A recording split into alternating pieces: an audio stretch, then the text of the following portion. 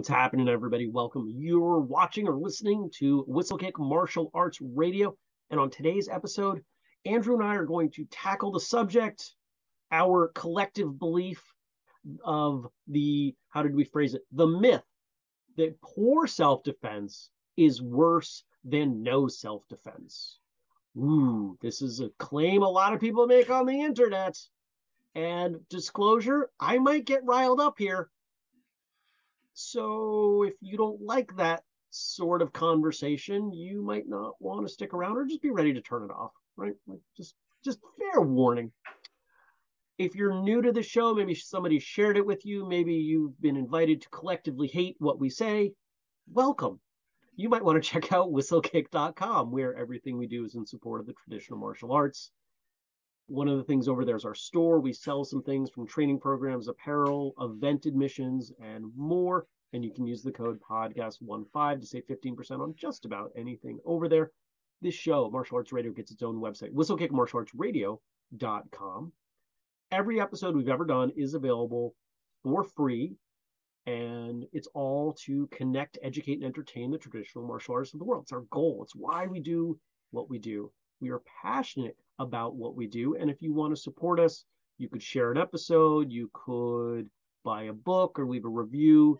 But the three things we ask you to keep in mind, we have a Patreon. That's one of the most direct ways that support what we do here. Patreon.com/whistlekick. If you're watching Andrew's being goofy and silly, which is why we are friends. We've got the discount code, as I said, podcast15.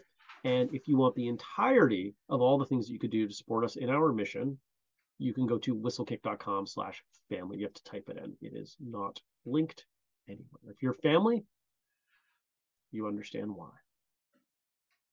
All right, Andrew. Okay.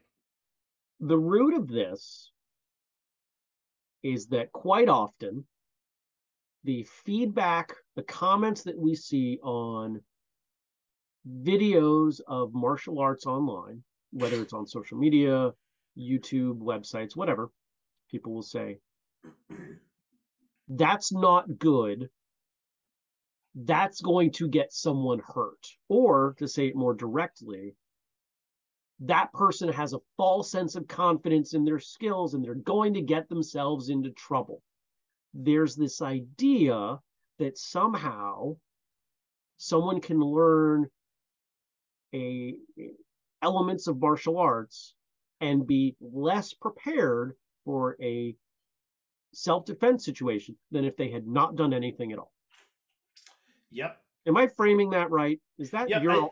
Yeah, you are framing it correctly, and I see it quite a bit. I have seen videos online of quote reaction videos to let's watch this self-defense video and basically make fun of it as to why it wouldn't work.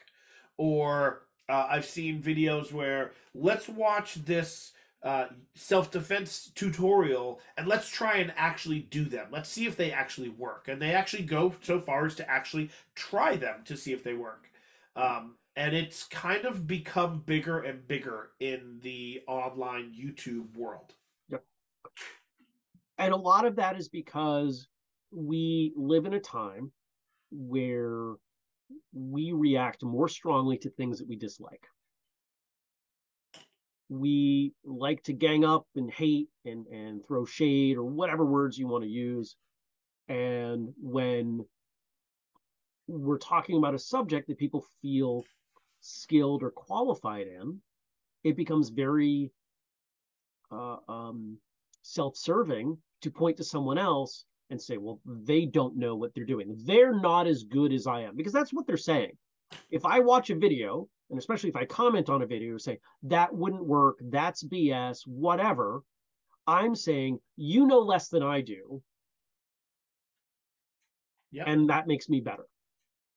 Yeah. And that's not just martial arts. That's anything. Sure. Right? I see it once in a while. I see like some home improvement stuff pop up. There's a flock of blue jays flying around my window. I'm sorry, it's distracting. It's like 4 of them. I find it to be ridiculous. Because let's really break that down. I spent some time learning some self-defense skills. That made me so unprepared as to I would be better off not. I don't think anybody out there is going to argue the fact that some things are more effective than other things. Some Absolutely. methods of training are more effective than other methods of training. More time training will yield better results, given the first two statements, right? We're on the same page there? Yeah, yeah, I I think don't so. There might be one weirdo out there who's like, well, I don't. Well, that's fine. We're not talking to that one weirdo. We're talking to the general collection of martial artists who engage with our content. Here's my problem: the arrogance that is required to make the statement that someone else's form and format of training is so bad as to be worse than no training is, I'm going to do something I've never done on this show before. It's fucking ridiculous. And anyone who engages in that behavior is also fucking ridiculous. Yeah. It doesn't make sense. Yeah, I liken it to my thoughts on quote McDojos, and you know, people that do not know, I've gone on the record publicly on other podcasts and saying that I hate, and I don't use the word hate very often, I hate the word McDojo. Why? I hate it because it has been brought, it is now being used to be anything that a particular person thinks is bad, Yep. right? And it is most often used to belittle other martial artists. And in saying often in this context of self-defense stuff or what they're learning, like the students at that school, that's a McDojo, like they give out belts and what they're learning is so bad. And now here's how we relate it to this episode, that the self-defense that they're learning will make them worse on the street, that they're going to hurt themselves because they don't really know what they're doing. They what they're being taught is bullshit, and they would have been better off not doing anything. And I disagree with that statement vehemently. Here's the first place, and I think this is the most obvious place that we can poke a hole, a very large hole in that argument: confidence. Absolutely. Yep. Every time you approach the psychology of defense, self-defense, violent behavior, victims, whatever angle we're coming in on it at, the number one thing that is related to the person, it's not their skill at blocking or evading. It's not their knowledge of where or how to kick. It's not their speed or strength. It's their confidence. In fact, this is so relevant that there have been studies, and we've talked about this once or twice on the show, where they have taken perpetrators of violent crime and shown them videos of people walking down the street and asked them to identify who would they attack, who would they go after. Guess what? They get it. They're in common. They pick the same people. Yep. Because they present themselves as victims. If I spend 6 to 12 months learning awkward self-defense techniques, poorly taught, and I really don't know anything different, but I think I did, and I think I'm better prepared, I will carry myself better. Now, might it be a huge difference? No. But we're not talking about the argument that doesn't make you much better. We're talking about the argument that makes it worse. Yep. Yep. All we have to prove to blow up this ridiculous argument is that it doesn't make you worse. Confidence makes it better. Absolutely. There's our first attack on the argument. Yeah, absolutely. And you know, the concept of, you know, what students are learning at that school is garbage. Like they should come here and train here. Well, here's the reality. If the students over there are happy with what they're learning, whether it is quote unquote effective or not, if what they're learning it brings them joy and they are happy. Who am I to say they're wrong, right? And they are learning stuff that you brought up will make them more confident, so they will tend to carry themselves in a different way from someone who has no training whatsoever. Not everyone trains for the same reasons. I'm not aware of any martial artist who doesn't have betterment of their self-defense skills on the list, Mm-hmm. but it is not the top of everyone's list. It is not the top of my list. Yep. The number one reason I train is not self-defense. It took me a very long time to feel like I would have a reasonably better chance to defend myself on the street. It was decades. Mm-hmm. I was fine with that. Yep. Because I knew I would have some better chance, but I am small. I've always been small, but I train for many other reasons, most of which we've talked about on this show. Okay. Here's another place that we come in at, and you brought it up. This idea that it's bad because it's bad in comparison. There's always a comparison. There's no objective way to point to something and say that it's crappy. It can only be crappy in comparison to another thing. What do the people who make these arguments always compare it to? The thing that they do. I have never seen any of these folks say what this person does sucks. What I do sucks less, but what that person does over there is much better. So we should all be doing that. Never seen that happen before. Yeah, exactly. Yeah. So again, I come back to it is fucking arrogant to say what I do is correct, what that person does is incorrect. Now, I recognize not everyone's saying correct versus incorrect. I recognize that most of these arguments are bad versus good.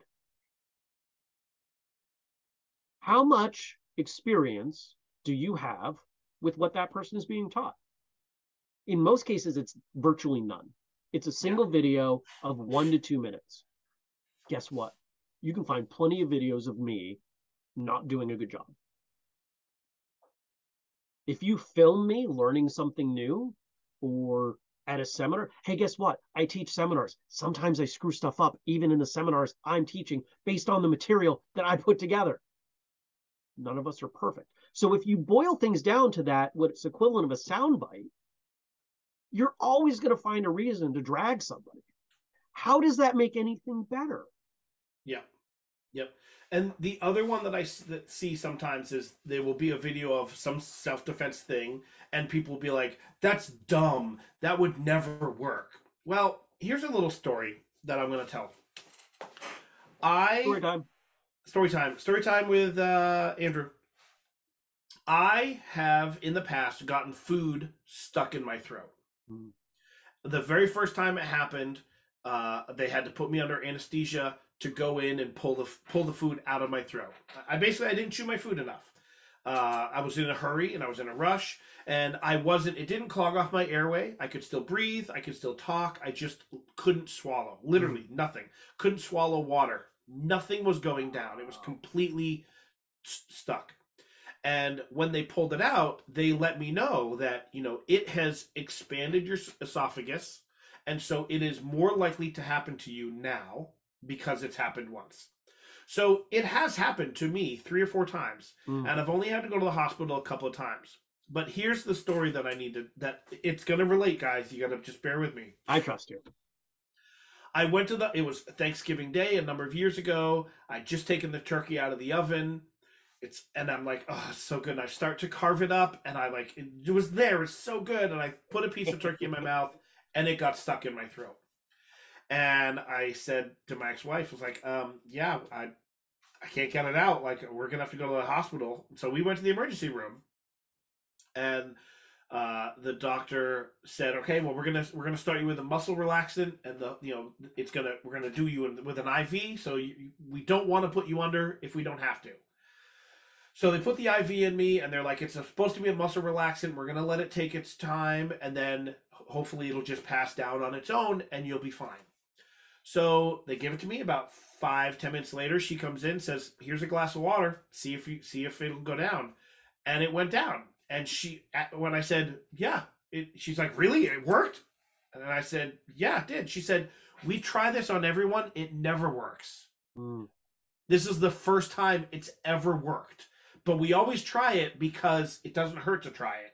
Right. And, it's amazing it worked. Well, that dumb technique that person does, like let's say it's your wrists are bound and you do this thing to get them undone. Well, that's so dumb. That'll never work. Well, maybe it doesn't work 99.9% of the time, but maybe there's that 1% of the time that maybe it will work. And would you rather them try something that might not work or just sit there and do nothing? Well, remember, if we're only going to do the things that work most of the time, everyone knows like 3 punches and 2 kicks, and that's it. Yeah. And that's all we do, all the time. Yeah. That's really boring. How many people are going to stick with that? How many people are going to get better at that? Exactly. Like Yep. 2 martial arts would be dead. So at least that quote dumb thing that they saw in the video that they try, maybe it doesn't work. But maybe they're the 1% person that, you know what, it does work for them. How are they worse off for having tried it? Sometimes learning that a thing doesn't work often, but being able to understand it is a good thing. This is the argument that comes up against forums. And I've seen people make the same argument that we're attacked. Spending your time on forums is a waste of time. It makes you less prepared because you're never going to do those techniques in that way. Well, it's spoken by someone who doesn't understand what a form is and why we train it. Forms help me understand my body when I do application with someone else, helps me understand how my body relates to somebody else. It's safe. I don't have to train it in a way where I'm panicked that I'm getting punched in the face. I can also train strength and reaction time and speed and a whole bunch of other things using forms. Yep, absolutely. It's a good story. I knew pieces of that. I didn't know the whole thing. Yeah. Do you think this is inevitable? Is this a sign of martial artists trying I can't even form the sentence. Let me try. Is this a sign of martial artists being so passionate about what they do that they are trying to elevate the entire industry by, iron sharpens iron? Or is this a sign of the times where nobody can support what anyone else does? Because if there's another good way of doing something, it could mean that there's a better way of doing something than they already do it. I think it's more the latter and not the former. And here's why.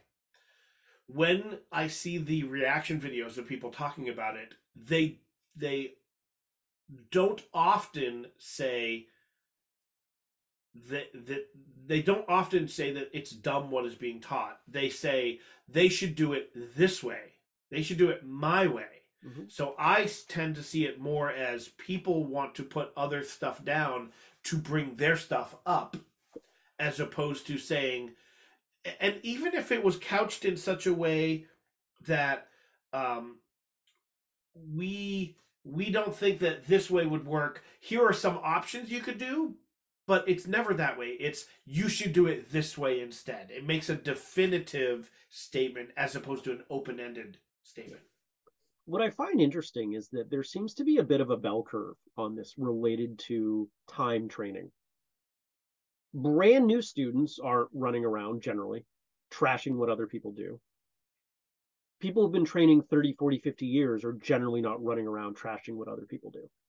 That's a good, really good observation that I had never thought of. So we had a conversation off air where I referred to someone that that I know a little bit as a baby black belt. Yep. Right? Not baby in terms of age, but someone who has trained 6-8 years. Yep. Yeah. Time in, basically. Yep. Certainly earned their black belt, certainly deserves it, but does not have enough time with other people and understanding themselves and how they relate to martial arts and martial arts relates to them And not that we were talking about specifically this, but there was an element of, well, this way that I do it is right. And I don't know that I can agree with other people doing it differently as being acceptable. And the word you used was valid, Yep. Yep. right? Yes. Yeah. I hadn't thought of that, and I think it's important to note, like, we're using the term baby black belt. It is not a derogatory way. It is just meant in terms of, like, they haven't been a black belt for that long. Yeah. It's Um, same way that in all the vampire shows, it's a baby vampire. They were yeah, yeah, just yeah, turned. exactly. That is a good point, though. That someone who has been training a lot longer in the arts, I would say, as a general rule, Yeah. tends to be a little more open and accepting of other things. That's yeah. I think it's two pronged there. I think they're more open, and I think they're also far less interested in what other people are doing because they realize it doesn't impact them. Because Yeah, good point. here's I will push back on this and say, why do you care? This, you know what? Even if it does, let's pretend I completely disagreed with myself. And I would say, you know what? Yeah, so what? They're more likely to get hurt. So what? Well, it gives martial artists a bad name only because you're saying shit about it. Yeah. The general population isn't running around going, what are martial artists saying to other martial artists? The only reason they even know is because we post stuff publicly showing us tearing each other down. Yeah, good point. I'm so sick of it. Hmm. We did a whole episode about that. Martial artists are the reason martial arts isn't bigger. What episode was that? Just a couple weeks ago. Last week. 743, 745, somewhere in there. Yep.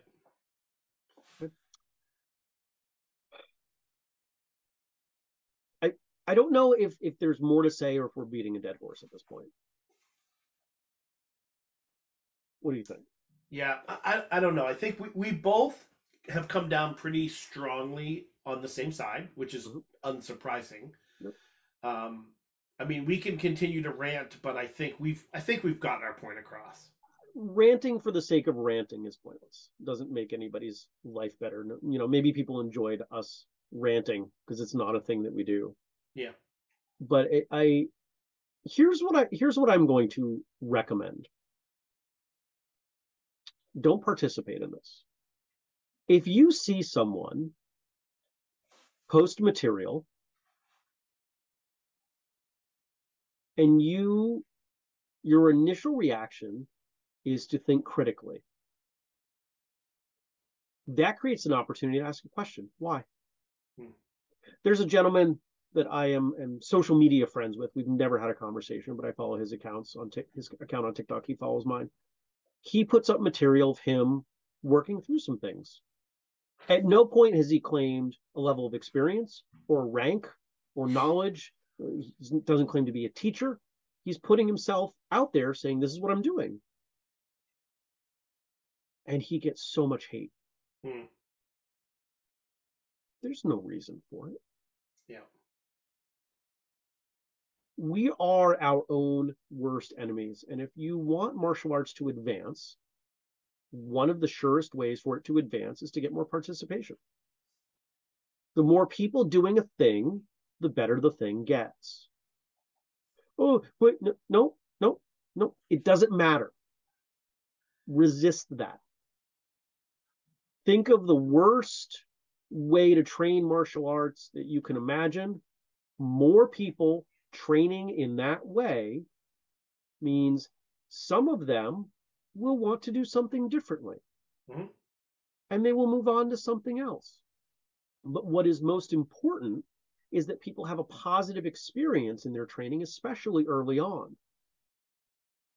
And one of the surest ways to stop them from having a positive experience is to tell them that they have made a terrible decision training in Yes. that way at that place and that they should just stop or they're wrong because we live in a time where everyone is so critical. People are terrified of making any decision. And so instead, they will make no decision. Yep. People are so afraid of making the wrong decision, they will make no decision. It is overwhelming. It is exhausting to think about all the different options of all the places you could train for most of us. And sometimes you just gotta start. Yeah. There's the expression rising tide raises all ships, right? Yep.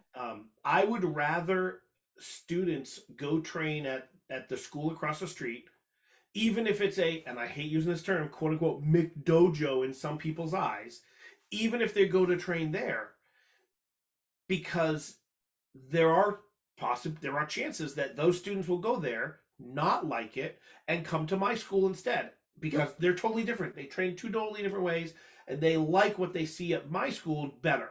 Yep. Great. But if they don't get involved at all, there's less of a chance they're going to come to my school. And vice versa. Students may come to my school and not like what I do. If they're happy training over at that school across the street, great. More power to you. I'm just happy you're training because Yeah. you will learn stuff at that school and be happy at that school and not at my school. Great. Every school, every style, every training methodology is not equal for all people, Yep. but they are all equally viable. How do we know? Because they exist. If Exactly. nobody found value in this school over here doing things in this way, it wouldn't exist. Yep. That method of training would die out. Absolutely. So, to round this out in a non ranty way, if you are someone who feels so strongly about the way other people train, I will all but guarantee 99.9% chance suggest that you need to spend more time looking at yourself and your own training. And most importantly, there is a lesson that you have missed in your training. And that lesson is the more time you spend worried about other people, the more likely you're going to get a punch upside the back of the head or sensei shinai or whatever it is, right? Like, have you had that experience? I think a lot of us, if you trained as like an adolescent or teenager, you probably know what it's like to be so worried about what somebody's doing 2 spots over that you get a something upside the back of the head. That lesson is not simply for while you're in class. Correct. Worry about you because you can't change what other people are doing. Invest your time modeling better behavior and better training because you do have complete control over that, and let other people discover what you are doing. And lastly, to any of the trolls or haters that made it this deep in this episode, I never see videos from any of you. Mm. You're going to take shots at people and what they do, and you're not willing to put up video of yourself, your opinion is as irrelevant as I could imagine. Absolutely. Amen. I want to thank everybody for listening or watching. Remember, we're all over social media. These videos air on YouTube. We do 2 episodes each and every week under the guise of connecting, educating, and entertaining. Hopefully, we checked all 3 of those boxes for you today. If you want to support us, you can make a purchase at whistlekick.com with the code podcast15. You can check out the Patreon. Starts at $2 a month. Patreon.com/whistlekick. Ooh, fancy wipe. Fancy manual wipe, Andrew. You can also check out the family page, whistlekick.com/family. We've got training programs. I teach seminars. We've got all kinds of ways that we can connect with you. So don't be afraid to reach out. Andrew at whistlekickmartialartsradio.com. I'm Jeremy at whistlekick.com. Until next time, train Train hard, hard, smile, smile, and and have a have a great great day. day.